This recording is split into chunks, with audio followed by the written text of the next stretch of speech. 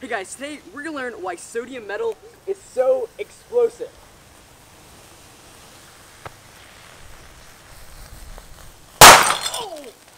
So here I have a little chunk of sodium metal, and we can see that it is very, very pliable, and you can bend it very easily with just your fingers. And it can even be cut with a knife.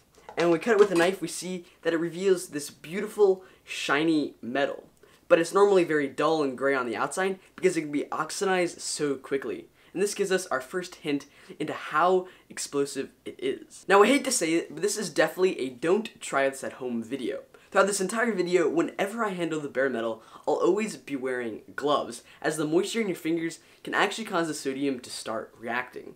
Also, all the sodium is stored in this jar filled with mineral oil to prevent any contact with oxygen or water. So with that being said, atoms are made up of a nucleus, which has a proton and a neutron, along with tiny electrons that orbit that nucleus. Now the protons are positively charged, whereas the electrons are negatively charged. And those neutrons have a neutral charge, so we won't really worry about them. Now if we look at sodium on the periodic table, we see that it has the atomic number 11, meaning that it has 11 protons in its nucleus. So to keep an overall neutral charge, that means it also has to have 11 electrons orbiting it. Now if you've ever made a Bohr diagram in your chemistry class, you know that electrons orbit at different levels, or shells.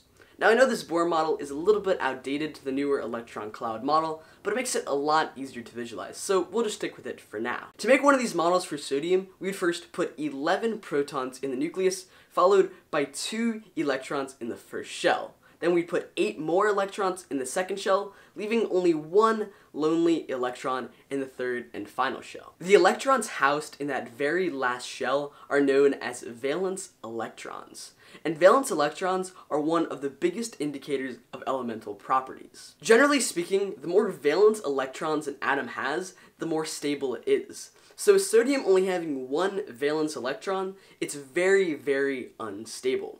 So that atom desperately wants to get rid of that 1 electron, so it'll have a full set of valence electrons, and it'll do almost anything to get that. When you place a piece of sodium in water, it gives off that valence electron to the H2O molecule. And this creates a sodium hydroxide made of sodium, oxygen, and hydrogen, along with some hydrogen gas. Now with this small balloon filled with hydrogen gas, we can see that it is super explosive if you ignite it. And that reaction between the sodium and the water is so exothermic, and it releases so much heat that it ignites that hydrogen gas, and that is what creates that explosion. Now you probably got the idea of why sodium metal is so explosive from that little tiny explosion, but I didn't buy 50 grams of sodium from a sketchy eBay dealer in Lithuania for nothing. So Joey, take it away with that huge piece.